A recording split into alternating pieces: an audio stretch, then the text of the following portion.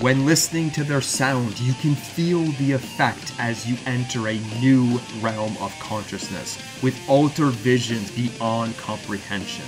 After all, we are Blood Incantation.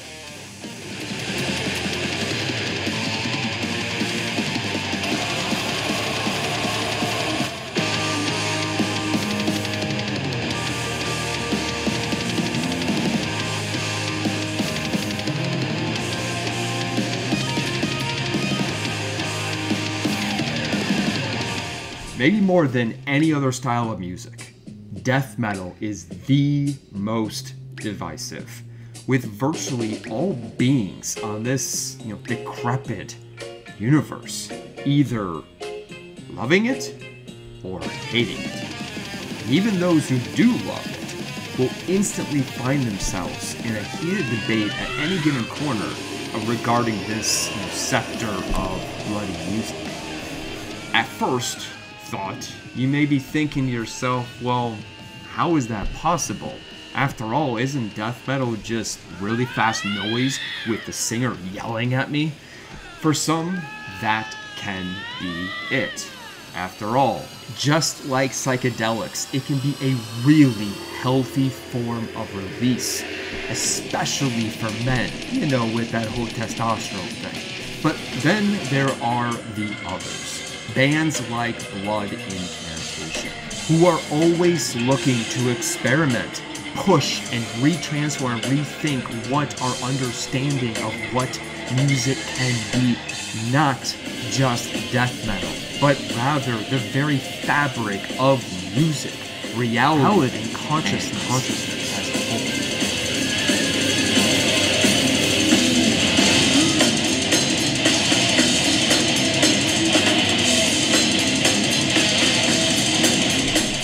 Metalheads, welcome to Grafikmetal, where metal is celebrated with design in mind. I'm Veer Von Wright, and this episode is episode 1 in our 3-part episode series on the band Blood Incantation. With this episode focusing on the musical journey of the band up to this point, as with how they came to be and what they ultimately seek. Episode 2, which if it's already available will pop up with a link here now, also in the description, otherwise you have to wait in a couple of days, will be on the mysticism, story, and message of the band, along with their design and branding, plus the keys to their success. As with Grafikmetal, will showcase all our newly created designs we did for the band, including reimagining all their album covers and a graphical take of their logo, plus reimagining our own Grafikmetal logo as if we were a death metal band. And episode 3, the meditation, which for that one we'll leave as a mystery for now, but same thing applies. If it's already available, boom, and also description, otherwise will come in a few days. And one more big announcement. We are giving away a Blood Incantation Absolute Elsewhere limited edition box set, which includes 3 discs plus Blu-ray of both Absolute Elsewhere and Luminescent Bridge, as with the All Gates Open documentary film and book. Plus, not to mention our own Grafikmetal newly created designs we did for the band, so stay tuned to find out how you can win. Now, on to the musical journey of Blood Incantation, so strap in, because things are about to get, well, weird.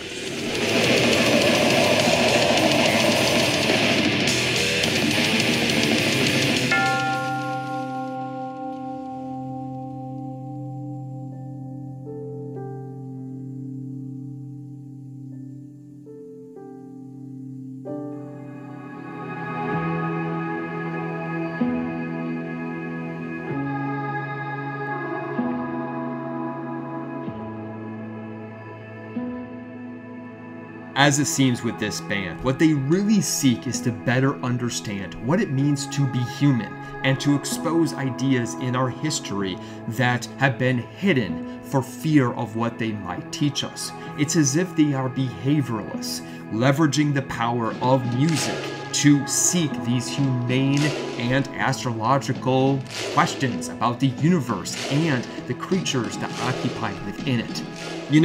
Given that I don't appear like a metalhead, people are always saying that, People are also always, quick to ask me, why do I choose metal music? Why do I like it so much? And I've always told them the same thing. It's not because it's, heavy.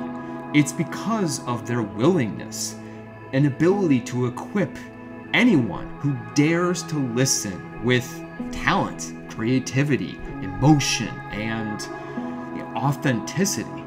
You want the truth? Don't listen to pop. If you want creativity, don't listen to country. You want talent? Don't listen to hip-hop. You want emotion? Don't listen to electronica. Whatever emotional, astral state that you seek, metal always has you covered. After all, remember, our lives on the surface of this planet may come with a beautiful layer of skin, but underneath, it's bloody.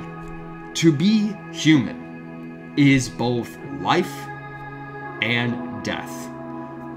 The universe itself is made through light from darkness, and its polar opposites that power literally everything. This is why death metal is so valuable to so many people. But the fact that Blood Incantation offers you a path to all these thoughts, emotions, and therapeutic sessions, all without having to ever change discs, now that is otherworldly. And as if this wasn't poetic enough for you, in preparation of this episode, I re-listened to all of Blood Incantation, and once I finished, I kid you not, Spotify suggested and played this song for me.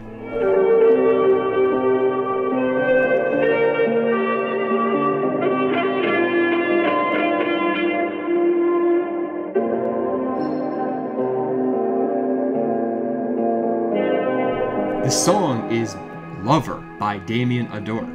The poetry of this universe is on full display and in motion with Blood Incantation. I, of course, was immediately curious, so I let Spotify continue, and it was clear that, Blood Incantation broke the algorithm. It had no clue what to do. I don't know about you, but this is the sort of music that I want to listen to. All of this leads us to Blood Incantation, who possess just as many characteristics of the likes of Pink Floyd, Metallica, or the Beatles as they do Morbid Angel, Garguts. So, who is this band?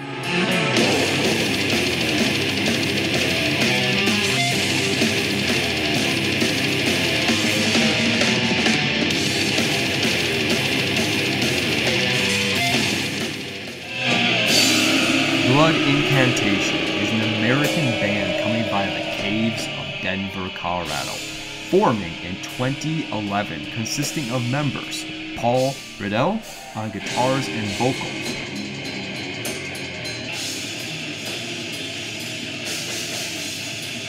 Isaac Falk on drums, Morris Colin Parisky on guitars, and Jeff Barrett on fretless bass.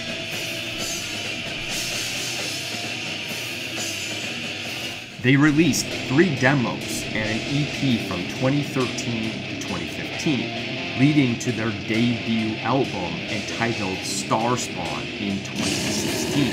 And immediately, from the moment Paul screams and the rest of the band lay down a punishing riff, it was clear on impact that this band was clearly going to be, different.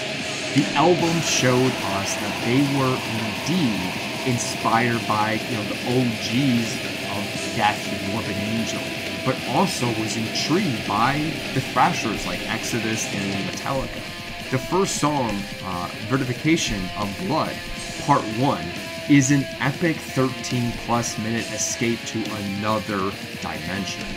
It's death, thrash, and prog fused together into one song with equal parts devastating, heavy riffs, tempo change, and guitar melodies that will touch your soul, quite frankly. The very reason why people love epic, sci-fi and fantasy novels is the art of escapism, and it's on full display here. And it didn't stop there. On part 2, track 3, and track 4, just like the title indicates, meticulous soul devourment. They introduced synthesizers to expand on their soundscapes and ability to take us even deeper into the well of our consciousness, only to then slap and yell at us to wake up with another dosage of death. And just like the last guitar note that fades into the ether, but it had all listeners demanding more and critics gushing over this band. Still to this day, it is regarded one of the best modern death metal bands there is. 3 years later, the anticipated sophomore release, Hidden History of the Human Race in 2019, was unveiled. And it picked up exactly where they left off by combining that same, old school 90s death metal with psychedelic, prog-like multi-layer soundscapes and synthesizers, even throwing in some spoken word for the first time. The album in many ways is very similar to the debut, but reversed the layout, opting this time around for the epic song to be the closer. And in many ways, it's even actually longer, as track 4, Inner Path to Outer Space, which is essentially an instrumental plus just one long belting brawl. Which, by the way, it sounds like it was written by Cliff Burton, FYI. Essentially, it acts as like the intro to that closer, which is awakening from the dream of existence to the multi-dimensional nature of our reality, mirror of the soul. Also, probably in the running for one of the longest song titles ever. And with it came, similar, critical acclaim and a lot more attention. For a seemingly death metal band, at this point, their popularity was sky high.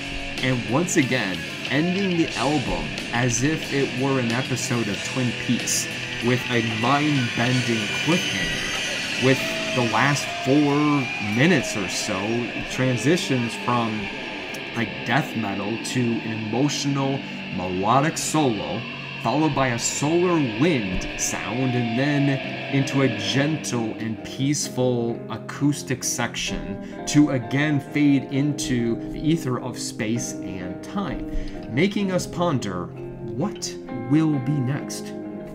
3 years later, and to everyone's shock, they released Time Wave Zero in 2022. And just as confusing as that time was, so was everyone else's reaction to this one. An entirely synth ambient soundscape with 2 songs, I.O. and EA, broken down into 4 movements for each, is an interesting journey into the cosmos of space.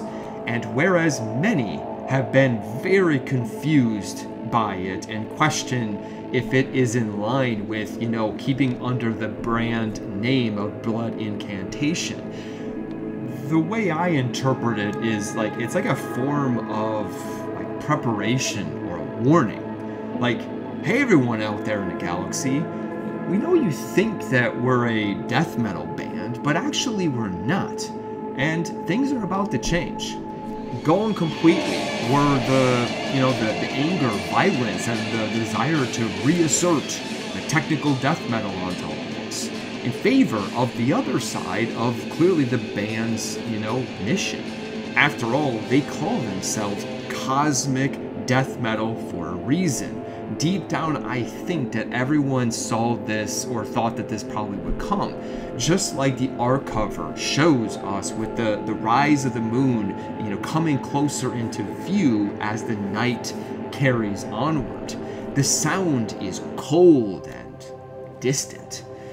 That unsettling, unfeeling aura, was once in the background, right? It now is in the foreground and acts as like a telescope, through which we can, stargaze into this new plane of existence. It feels like watching an old science fiction film where mysticism reigns supreme.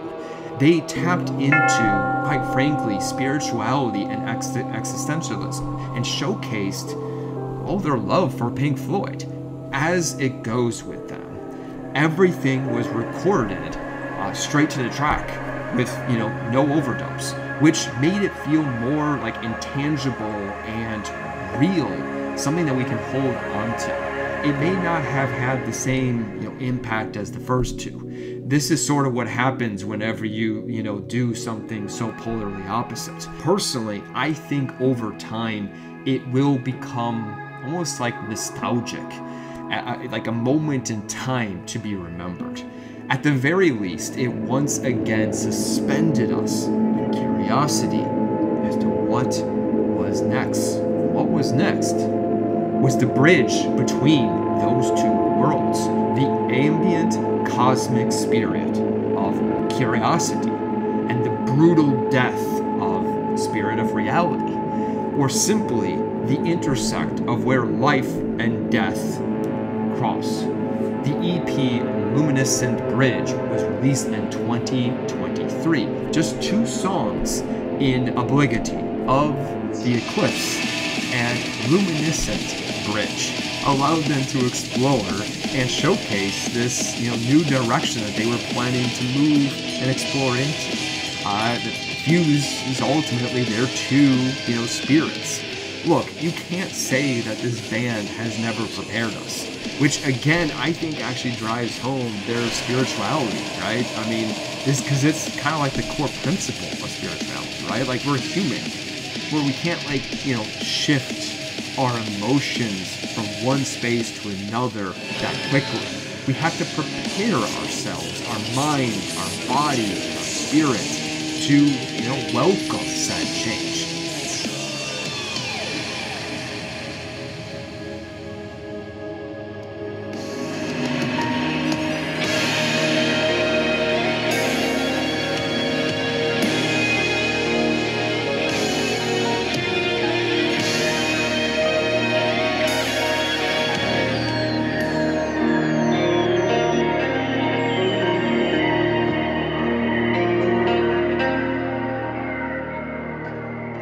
Which leads us to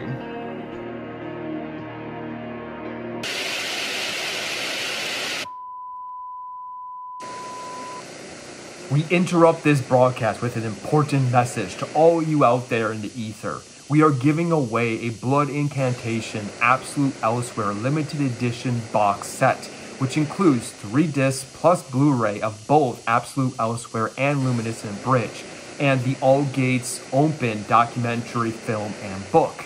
Not to mention giving away our own newly created graphic metal designs and merch for this Blood Incantation series. Find out more on episode 2 in our 3-part episode series on Blood Incantation and the mysterious Stargate Research Society.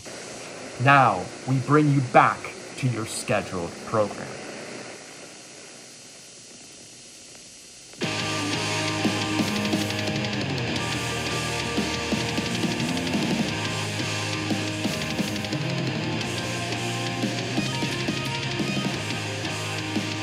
Their latest, entitled Absolute Elsewhere, which literally is absolutely elsewhere, and is sure to be unlike, quite frankly, anything you've ever heard before.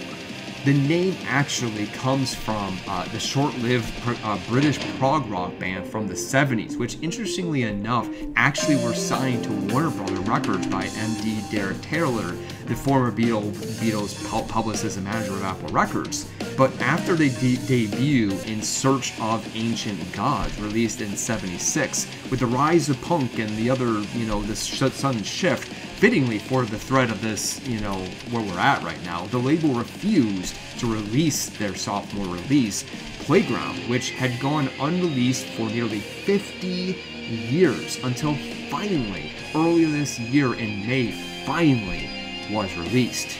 again, it seems fitting for Blood Incantation to do this for many reasons, now knowing this, but if nothing else, it can be looked at as, again, a warning or an announcement that, hey, we're now a prog rock band. As described by the band themselves, Absolute Elsewhere is our most potent audio extract musical trip yet. Like the soundtrack to Herzog-style sci-fi epic about the history of battle for human consciousness itself via a 70s prog album played by a 90s death metal band from the future. It essentially combined everything that they've done up to this point.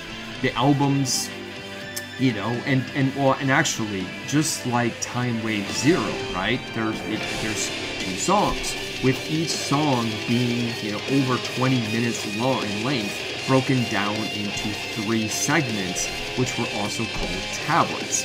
The band also indicates spending over 9,000 euro just on synthesized equipment to record this album, and it shows.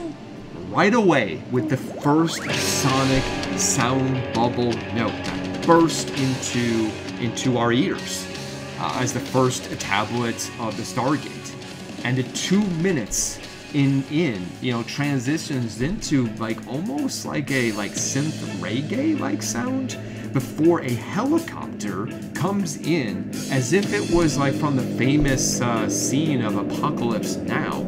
Even a full-fledged 70s prog synth solo chimes in at the 4-minute mark, and by the time that ends, then a guitar solo washes over us, and if you didn't know any better, you would think that you're listening to Time by Pink Floyd. And then back to more brutal death metal. Also worth noting that Paul's screaming death metal growls is actually improved quite a lot. Even for casual fans who are really just coming into this for the prog side of things, they'll probably be able to tolerate this, which is, kudos to him. Tablet 2 is an ancient, ambient, instrumental soundscape that's kind of very similar to the Luminescent Bridge from the previous EP, more so than the Time Wave Zero, as yes, it first starts off in that ambient way, but it evolves to include acoustic guitars and flute, before bringing back that foundational riff that acts almost as the bridge to bind all the tablets into one song, being the Stargate. Worth noting that Thorsten of Tangerine Dream actually makes an appearance on this. Tablet 3 is like a prog metal fan's wet dream. Kind of in the vein of Between the Buried and Me. The Egyptian-like tribal drumming from Isaac adds just another layer of depth to the song, and smartly binds the branding and the theme, as captured also on the album cover with the pyramids. The other thing to call attention to this one is the lightning-quick solo transitions by Paul and Morris, along with the devastating heavy riffing. One of the things I personally love about this band is their ability to end songs and albums in a creative way. Just listen to this one and you will understand what I'm talking about. I just love the variety and their ability to truly understand and take the time to understand what is the music and what is the most optimal way to relate it to the next song, or to end it as far as an album. On to then song 2, The Message, with tablet 1. It continued that prog death metal onslaught, changing directions 8 freaking times, but in particular introduces another new style, and that being doom metal, which transitions into tablet 2, where they almost kind of sound like a stoner rock band, and for the very first time, Paul sings, and a valiant effort, might I say. It will be interesting to see, where if he adds more singing into to the band looking ahead. It will be interesting. And again, as I already said, their ability intro transition is so freaking strong. This song beautifully builds and builds and builds until it unleashes the closer. Tablet 3, which begins by being both that prog rock and death metal at the same time. But when Isaac's drumming sequence comes in at like the halfway point, the band yet again introduces yet another style into their arsenal, melodic death metal, as if they were hamming a mark. And when that synth solo kicks in at the 8-minute mark, you feel so filled, honestly, with emotions. You think you're gonna cry, just in time for them to feed you exactly what you need to hear, as if they anticipated and knew that's exactly what was going to happen. With the last 3 minutes slowly fading to a gentle, peaceful wave of ambient noise, as if you were meditating next to a river and an ocean to reflect on what you just experienced before, again, in the classic way as they always want to do, adding a thunderstorm that fades to black to build back the suspense and ponder what is next. From the deep darkness of the cosmos, we now bring you back to reality. That is, until their next monolith in chapter arrives, or our own next episode in our 3-part series on the band, which will come in a few days, or depending upon when you're watching this, may already be available, in which case the link to that will pop up on your screen in just a moment. Reminder, this episode 1, was on the music. Episode 2 will be on the brand new design and story, as with showcasing our own newly created designs we did for the band, and episode 3, which will be, well, a mystery. Good luck on our contest. Hint, you might want to watch all of the episodes. Grafikmetal thanks you, Blood Incantation, as with everyone out there who has made it this far. I hope you enjoyed it. Let us know what you thought, as with sharing your own memories of this band. Until next time, I'm Veer Von Wright. You've been watching Grafikmetal. Cheers and keep on rocking.